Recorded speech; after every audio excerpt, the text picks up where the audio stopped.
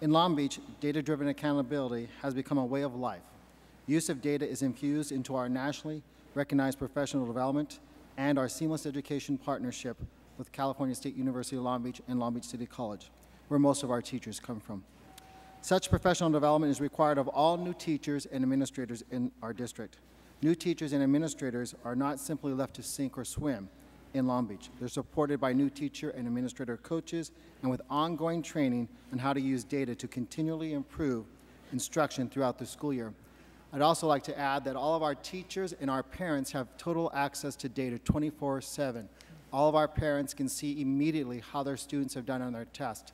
My wife is a teacher in our school system. She can give a test that day, go home that night, and regroup her kids based on disaggregation that how the kids have done based on the scanning of those tests.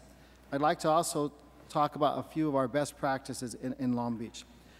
Through our partnership with California State University of Long Beach, we have totally redesigned all of our teacher ed and our administrator programs.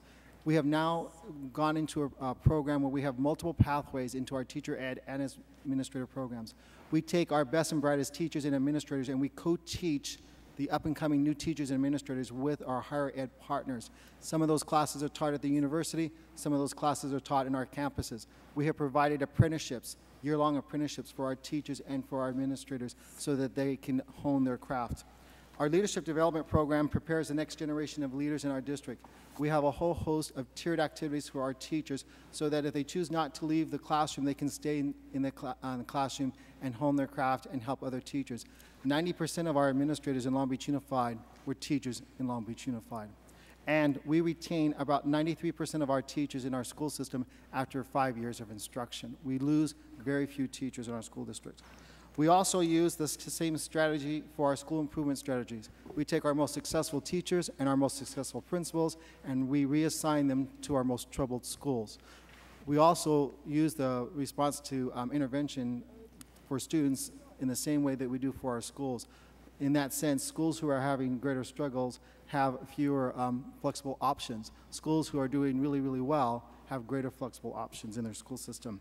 We believe strongly that we need to think outside the box as school systems, and so we have entered into a partnership with Fresno Unified, which is the 4th largest school district in California. So the 3rd and 4th largest school systems now have a formalized partnership recognized by our State Board of Education, and we are focusing on 3 areas: ELL instruction for English language learners, math instruction for all students, and leadership development. And I want to share one program where we had one teacher who modeled a math program that was taught in Singapore in one of our classrooms, received unbelievable results. We then moved that program to other schools in our district. Our student test scores went up 24% in a 3-year period. That program is now replicated in Fresno, Garden Grove, Oakland, and Compton Unified with the same results. Now our teachers in Fresno and Long Beach are co-developing and co-teaching classes and new programs to serve our students. We have regular visitations from Fresno teachers and Long Beach teachers in both school systems. We meet 3 times a school year. I want to close by saying that we would recommend providing district like ours maximum flexibility regarding expenditures of federal funds. This can be done while still assuring accountability to make sure that we focus on all student needs. We endorse the ESEA blueprint unveiled by the President, and we welcome the President's emphasis on competitive grants. We believe strongly that competition drives reforms by rewarding success. We've made great progress in Long Beach, but we can and must accelerate our efforts, and we can only do that with your help with sound federal policy.